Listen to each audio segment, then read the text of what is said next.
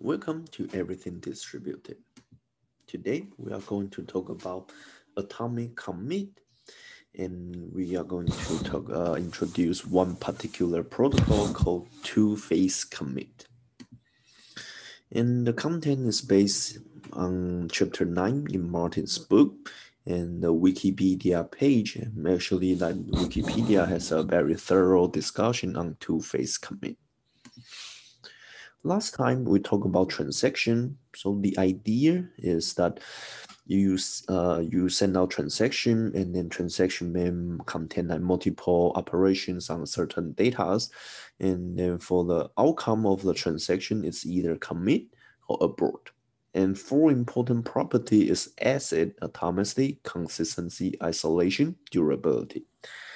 And today we are going to talk about like in practice in distributed storage system or in distributed database, how are they going to perform transactions, and then what kind of protocol that we need in order to ensure this kind of properties.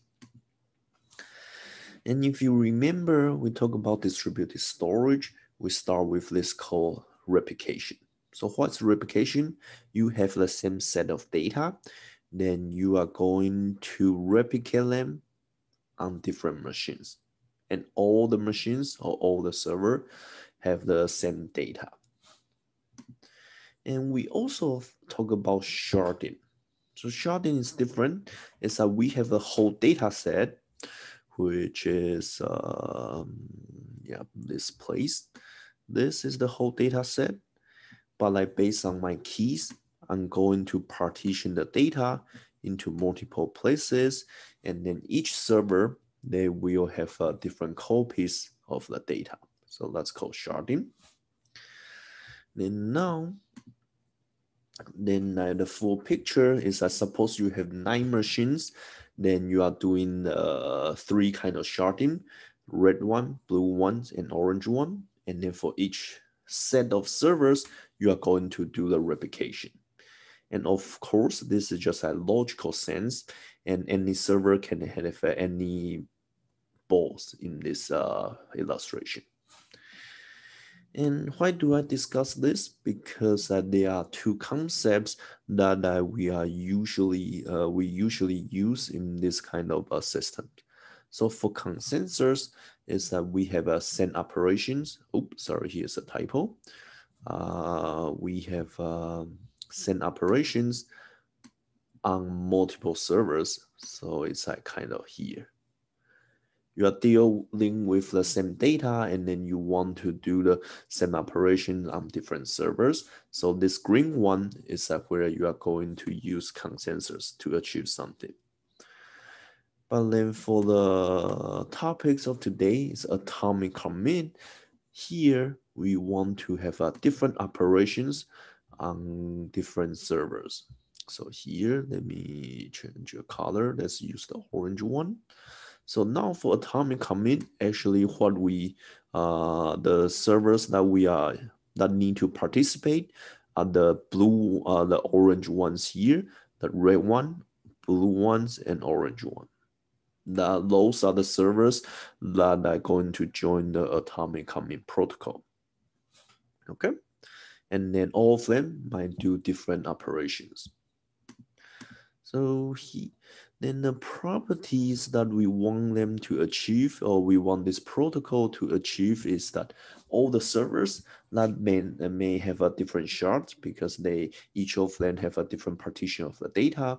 They need to agree on whether I want to commit or apply this transaction or not. And then if they all commit, that's good. But if someone said that I want to abort the transaction, then you have to abort. So roughly speaking, that's the idea for atomic commit.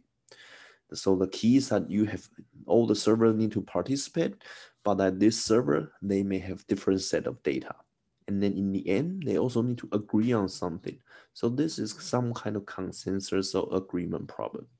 And then because we are focusing on the transaction, so there are only 2 options of the outcome, either commit or abort. And then the setup is that there's a single non-leader, or sometimes we call it coordinator, that will help all the servers to achieve the outcome and to solve the problem. So here's an illustration from last time. This is our simple transaction. I want to transfer $3 from A's account to B's account. So if you remember from last time for transaction, we have a command say, I'm going to begin the transaction. Then there are two things I want to achieve. I want to reduce $3 from A's account and then add $3 to B's account. And then that's it. I'm going to end my transaction. And then you submit this request to the coordinator, and then coordinator can tell you that whether it's succeed or not. If it's successful, then that means that you can commit the transaction. If not, that means that transaction is aborted. Then as a user or as an application developer, then you need to decide what to do with this transaction. Okay, so and then also from last time, in terms of database, because it's all that read and write primitive, what exactly do we mean by reduce $3 from A's account? That means that you need to read A's account and then minus 3 and then write back to A's account. And similarly for the B one. And oh, okay, actually here I just found out a typo. For this one, this should be B equal to B plus 3. Because you're going to add 3 into B, okay? And now, let's look at the setup. So the setup is, I suppose you have two machines, and one of the server has the data for A's account, the other server have B's account. So each of them has a different shard. And then we want to agree on whether we can commit this transaction or not. And then that's the setup for atomic commit problem. Okay. Then now we're going to talk about two-phase commit, and in short is 2PC. And intuition is actually very simple. It just do the voting. We have a coordinator, and then coordinator need to collect all the votes from everyone. I mean, in this case, just a red one and blue one. I mean that every server that needs to be involved in order to complete a transaction. And then once the coordinator knows the result, it will tell the red one and blue one and all the other participating servers that now you can commit a transaction or you have to abort the transaction. And then that's it. Okay. And now let's look at that in more details. How is this working? So the first thing is that I have a client, and then it will tell this like the coordinator saying that, hey, I'm going to transfer $3 from A's account to B's account. Then what's he going to do? The coordinator will send a prepare message to the server. And then the server will check that, can I access A's account or not? And then the blue one will check, can I access B's account or not, right?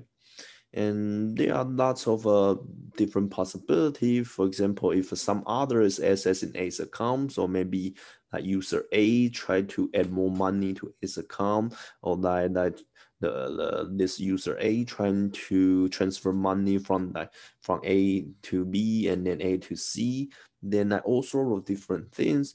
And then here we want to make sure that there's no concurrent operations, so that locally the red server can decide whether it can lock the access to A's account or not.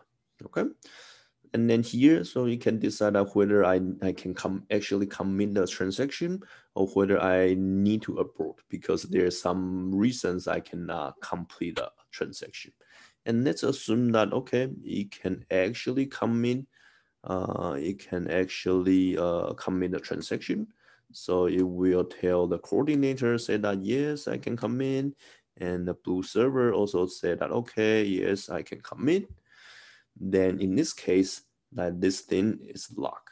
So no other transaction can access this thing. And only this transaction can modify this value. So that's the first phase.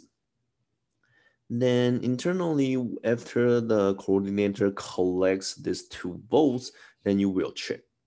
So in this case, it received two commits. So you will say that, okay, I have two commits, that's good. Then we can actually commit this transaction. So the second phase, and let me erase this. So the second phase would be say that the coordinator will tell red server said, okay, we are going to commit. Then it also tells blue server said that we are going to commit.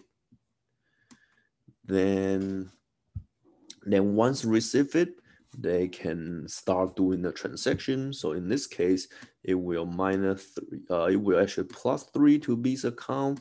It will -3 in A's account.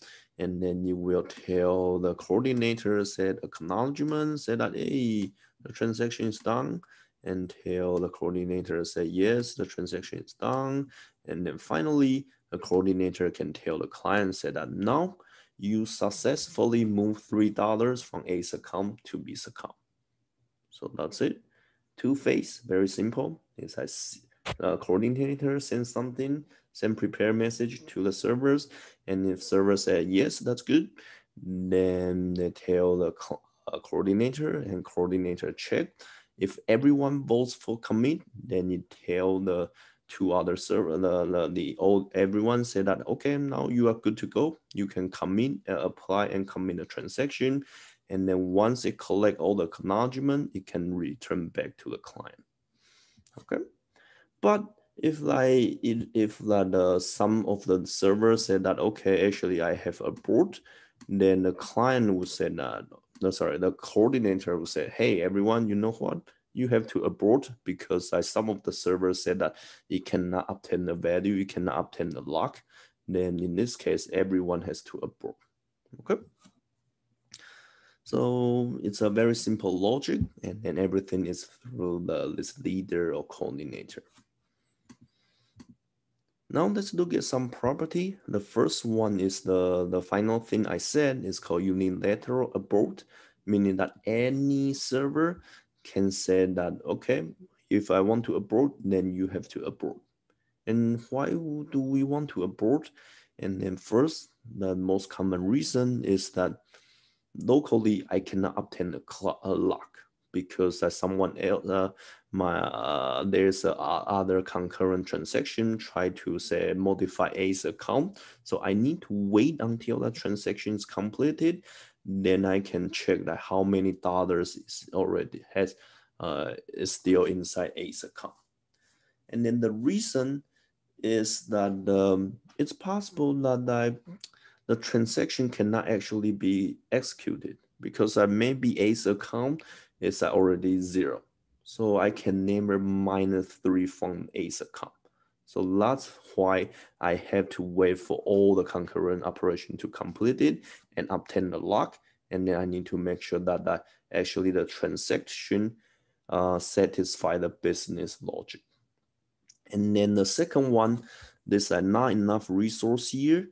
It's also possible due to the software or hardware, maybe that the workload is too high. I do not have enough memory. I do not have CPU to complete some of the more complicated operations. So there are many different reasons for abort, but in this particular protocol, 2PC is that any server say that, hey, I need to abort, then the coordinator will decide that, okay, everyone, we have to abort. Okay. And yeah, and the other not so desirable property is that actually this protocol is blocking, especially when there are failure. Because if you check the coordinator, it has to wait for everyone's vote to ensure that okay, there's no abort, and then everyone can commit. And in the worst case is that coordinator basically just crash, then client cannot get a reply, and then the server does not know, the red, one, and blue server here do not know that whether to commit or not. and then that's a very undesirable property. And let's look at in more details. In terms of correctness, what does this protocol achieve? So if you remember, when we define correctness, there are two things we want to consider. The first one is safety, and then the second one is liveness. So at this point, I encourage you to stop a little bit and then try to think about that. How do I define the safety for two-phase commit? How do I define the liveness for two-phase commits that we just learned? And then for safety, so that's the key for atomic commit. It's some kind of agreement protocol, right? So you have to, in the outcomes, let's say choice or that the output have to be the same for everyone. And then the second one is that this unilateral abort, meaning that if any server or anyone votes on abort, then everyone else has to abort. And then that's through that coordinator-based design. And liveness is the one that's probably a little trickier, especially it's very different from all the consensus protocol that we saw before. And here we have a very strong precondition is that if there's no failure at all, then I'm sure that every server will eventually terminate with a choice. Every server knows that whether to commit or abort the transaction. But if there's failure, then it's much more trickier. And then if we consider the very basic protocol that I talk about, then actually there's no guarantee. Of course, in practice, especially that very large scale distributed systems, you have to deal with failures. And in practice, that there are many different ways of dealing with it. The first one is kind of use timeout and then say that if I wait too long, then I automatically that I'm going to abort the value. And then I also can use a write ahead log. I can write my decision into a disk. Then I this the log one and combine with a recovery protocol. I can be sure that as long as I can recover from my crush failure, then this atomic protocol, the two-phase commit can terminate. And of course, it gets very complicated if you want to tolerate all kind of failures.